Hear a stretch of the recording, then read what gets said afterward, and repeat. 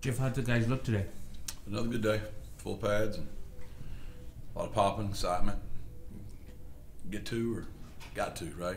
And kids really have a mindset they get to, and there's still something to be said for teams that care about each other and tough people and hanging in there and doing the right thing.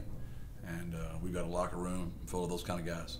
What's your health status at this point? Did that week off help bring some guys back? Yeah. I'd say we're in really good shape. Of course, whenever you go full pads, you get some nicked up again. So we'll see. Every day Nick comes in, gives us our report, and just you never know really till Nick tells us. We've been talking a lot about the offensive line shuffle. Do you see where those guys kind of benefited from a week off? Is there a difference there at this point? Yeah, those guys, they probably needed that week off more than anybody. So they've been really good. We had one of our best days today, and things because they're healthy. What did you see from that group in the conference championship game? They rotated 8 up there, but it seemed like they held up pretty well. Yeah, just, looked like a group that we've been rotating all year and just surviving. And that's a bad way to say it, but, we had to just get through the game. And we had guys, just did what they could for the team, and they got through. And we had guys partnered up with players to help get them through the game. And it was, Mackay and Maka and Spencer. And Mackay didn't even make the whole game through. So I think we had Spencer game through. The other 3 we had to rotate. So you're right, probably 8 of them had to get through that game. We saw Sincere pull down All-America honor yesterday, and he's picked up a bunch of stuff in the last couple of weeks. Just what's been your reaction to seeing the amount of awards he's been able to pull in?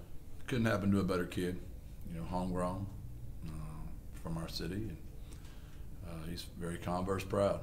He's Judson Rocket proud now. And couldn't happen to a better kid.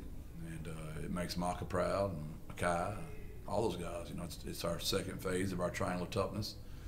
Since the day I got hired, we're committed to running the football. Now, y'all know I'm impatient as heck too, and we're going to throw it down the field probably every 6th play, which keeps our receivers happy, but none of that stuff happens without the commitment to running the football. That's quarterback fakes and tight ends, everybody. We all take great pride in that, and we're very happy for him. He's a great representative of our university and our city, and got a beautiful smile. A lot of good potential name, image, and likeness deals out there for Sincere. Do you sense that those accolades are meaningful to him, or how does he react when those things come his way? He's a team guy. He always is, always has been, always will be. That's who he is. And you've heard me say all my corny sayings a million times, but when you win, there's enough for everybody, and when you lose, there's never enough. And winning, it's the chicken and the egg. But when you win, always have players that make honors, and when you lose, for some reason, you don't ever have players that make honors. So, chicken or egg. Jeff, it looked like you guys are headed on a field trip this afternoon. Where are you guys headed to? Fired up, man. Headed to the zoo. Man, I've never seen some kids so excited, and really appreciative of Tim for setting that up for us. And he's going to give our kids a first-class deal today. And just another example of a booster, an alum, trying to give back. And our kids are very grateful, and I can't tell you how excited. They're down there arguing over they want to see the snakes or the alligators or the lions. It's literally like a bunch of kids going to recess right now, or field day. And I feel like I'm back at Big Sandy fixing to drive the bus on the old field day trip to the Tyler Zoo. But we're going to a bigger and better zoo. And I'm excited, actually. I'm a country boy, right? I like the animals. Is it good to have something like that to kind of break up the week a little bit? Yeah. These are supposed to be rewarding. That's why bowls were made, right? And it's supposed to be a good time.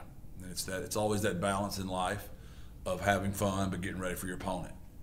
Because you got to keep the main thing. But at the same time, they're done with their classes. They've had a historic season. And I'm really excited that Tim reached out to us and excited to go. We really are. You guys have any other stuff like that lined up the next few days or in Frisco? What's the kind of bowl week? Yeah, we do. We're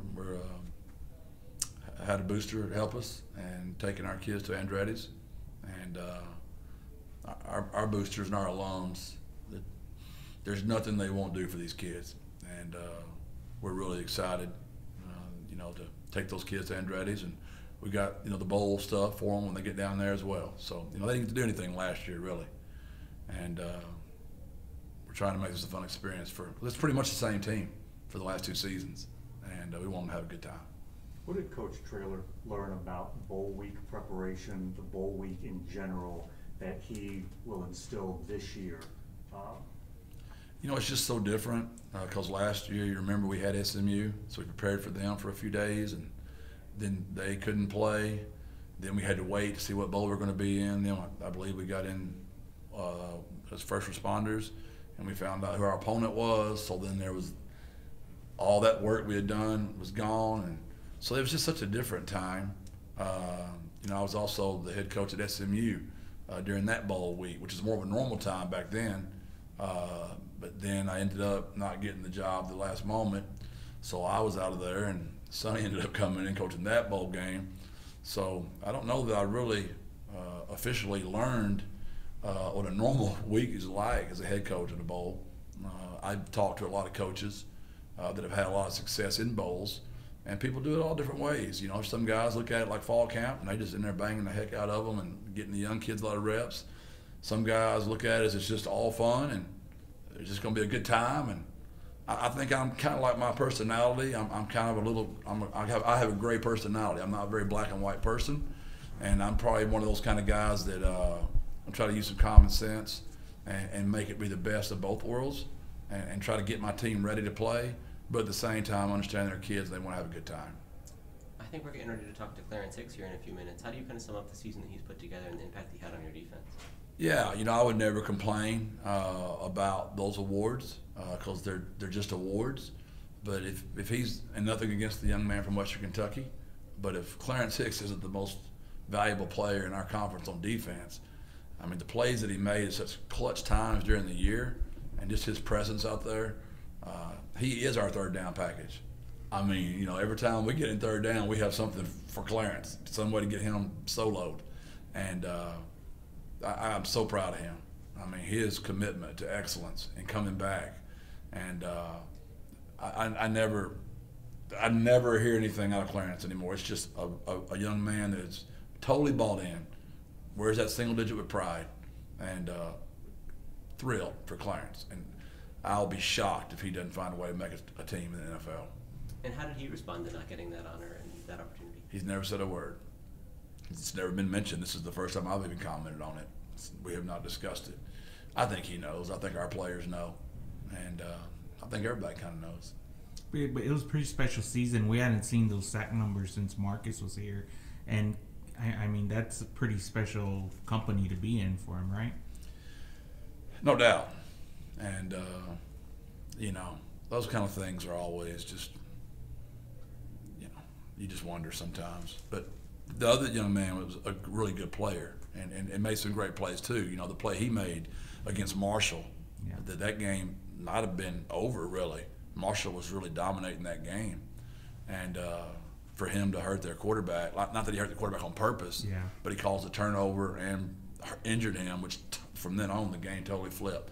So I'm sure the other young man deserves it as well. I'm speaking on behalf of Clarence Hicks as head coach. You have any idea what to expect tomorrow from signing day, or any surprises, or are there no surprises? Yeah, there are, and there's no doubt. You got to recruit it all the way to that thing comes across. Until we see the NLI with their name on it, you're never quite sure. We lost one of the best players in our class last year on this night, and he's doing really well at another school right now. It hurts me. He still texts me and tells me how much he loves me. I'm like, blah. You guys still fire up the fax machine, or is that thing in the closet? It's just old school. Take a picture and send it. It's a lot easier than it used to be, no doubt. I can't believe that I was going to ask about a fax